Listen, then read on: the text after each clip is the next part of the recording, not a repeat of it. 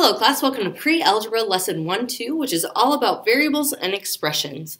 By the end of this lesson, you should be able to translate verbal phrases into algebraic expressions and evaluate expressions containing variables.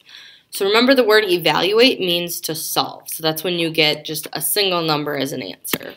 Let's look at example 1. Translate phrases into algebraic expressions. The directions say to translate each phrase into algebraic expressions. This is really similar to yesterday, except today we're going to have a variable or a letter as part of our answer. So letter A, 35 more than the number of tickets sold. So I know 35, I'm going to translate into a number. More means that I'm going to add. And then number of tickets sold means I don't know what that number is, right? It's not saying like 5 tickets were sold. It's just saying the number of tickets sold. Since I don't know what that is, I'm going to use a letter. So you can either use T for tickets, or if you're worried that it looks too much like a plus, you can change that to any letter. So I'm going to use X. And I'm almost done. So 35 more than the number of tickets sold. If you ever see the word than, you have to change the order. So whatever was last is now first. So I'm going to say X. And then I'm going to say plus 35. And that is my final answer. So anytime you see than, you switch the order of the number and the variable around the, in this case, plus sign, the addition symbol. Okay? So than means you switch the order. Letter B, the difference of 6 times a number minus 10. So difference means minus 6 times the number. I don't know what number that is, so I'm going to say 6. I like to use X, so I'm just going to keep using X. So 6X minus 10. That's it. There's no than, so I don't have to change the order. That's all I have to write, 6X minus 10. So then on this example, I want you to translate the phrase 8 less than the number of cookies baked into an algebraic expression. Good luck. Hopefully you ended up with letter A, or C minus 8, because it says 8 less than the number of cookies. So you had to flip the order and start with the number of cookies and then subtract 8. So C minus 8. Here's another one for you to try. Translate the phrase, the sum of 12 and 5 times a number, into an algebraic expression. Good luck. Hopefully you said the sum meant you were adding, and then 12, you wrote down 12, and then 5 times the number is 5, and then in this case they used the letter N. If you put X or any other letter, that's also fine as long as it's in the same spot as that N. So 12 plus 5N would be your answer. Okay, so that's when you're just writing an expression. What if I ask you to evaluate the expression? So we have X minus Y plus 6 if X equals 27 and Y equals 12. So I have X minus Y plus 6. But I know that X equals 27, so I'm going to change my X to be a 27.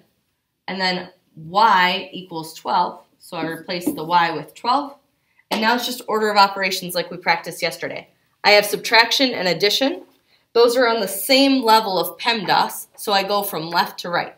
So that means I start with 27 minus 12. That is 15. And then I have plus 6. I don't know why my marker keeps changing colors in the middle. Sorry. And then I have 15 plus 6. That is 21. And that is my final answer. Okay, so why don't you guys try this one? So you start by plugging in the numbers. I'm sorry, I'm trying to fix it so it fits on the screen. So we have evaluate 12 plus A minus B if A equals 7 and B equals 11. Good luck. Hopefully you ended up with letter C, or 8, and hopefully your work matches kind of what I have over on the right-hand side of the screen. I replaced A with 7, B with 11. I started by doing 12 plus 7 because addition and subtraction are on the same level of PEMDAS, so I have to go left from right. So 12 plus 7 gives me 19. 19 minus 11 is 8. All right, so we're going to keep working on that same idea, but we're going to get just a little bit more complex. So evaluate each expression if x equals 3, y equals 4, and z equals 7. Sometimes the values are going to be in the directions like that, so make sure you're reading the directions on your homework, okay? So we have 6, and then instead of y, I'm going to replace it with a 4, minus 4. Instead of x, I'm going to replace it with a 3, because I got that from my directions up here. And then remember, if you have a number, parentheses number, that's multiplication. So I'm going to change that to 24, minus, and then number, parentheses, multiplication again. So 4 times 3 is 12. 24 minus 12 is 12. Then I'm going to go over to letter B, and I have parentheses, and then instead of z, I'm going to write 7, minus, instead of x, I'm going to write 3, over, and then instead of y, I'll write 4. So since I have parentheses, I start there. 7 minus 3 is 4. So I have 4 over 4, or 4 divided by 4. That's another way to write division. That is 1. That's my final answer. Let's move on to the last one. So z equals 7. So I have 5 times 7 plus 3 plus 4 times 4 minus 15. Okay, so that first step, I just plugged in all of the values I knew. I start with my parentheses, so 5 times 7 is 35 plus, and then I have 3 plus 4 times 4 is 16 minus 15. I keep going inside of my parentheses. 3 plus 16 is 19. And now I just have addition and subtraction left. So I have 35 plus 19 first, so I'm going to do that. And 35 plus 19 is 54.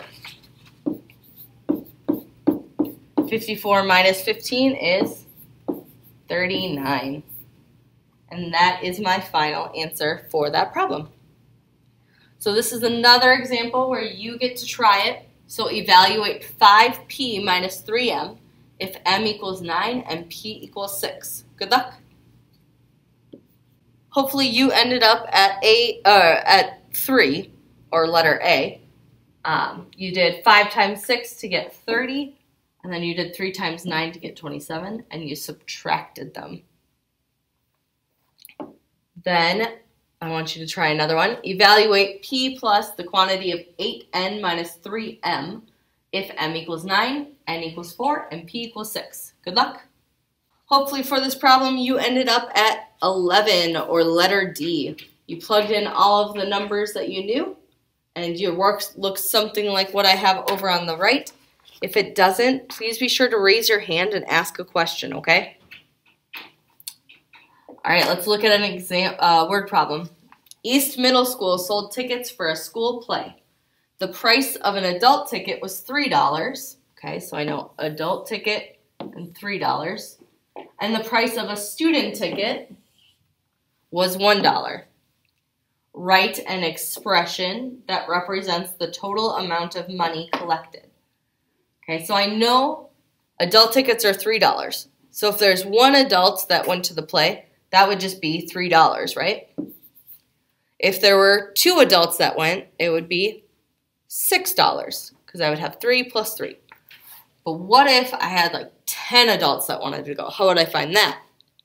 I'd have to either do 3 plus 3 plus 3 all the way until I added 10 threes together, or I could say 3 times 10, right?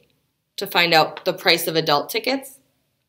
Since I don't know how many adults are going, I'm going to use a variable. I'm going to use A for adult tickets.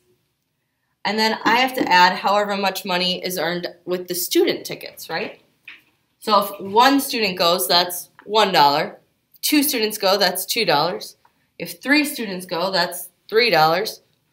If 100 students go, that's $100, right? Because it's each student is $1. So I'm going to say plus 1 and then S to represent how many students go. because that'll multiply 1 times however many students. And that's my expression. That's all I have to do on this page. But then this next page, I'm going to take that information. So this was our expression from the last slide.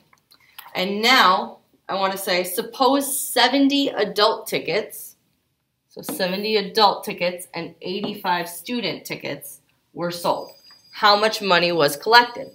So I'd say 3 times 70, because there were 70 adults, plus 1 times 85 for the students.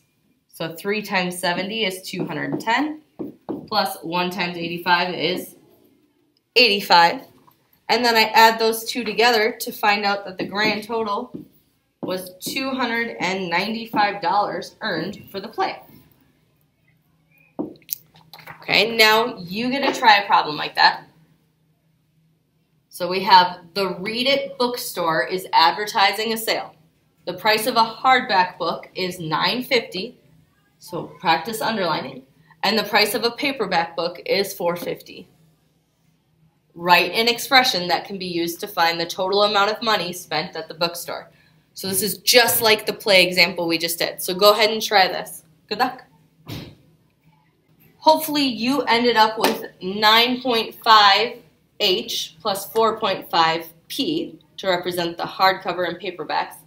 So when I wrote it, I included the 0 there because we're talking about money. If you included the 0, great. If you didn't include the 0, that's also okay. They're both correct.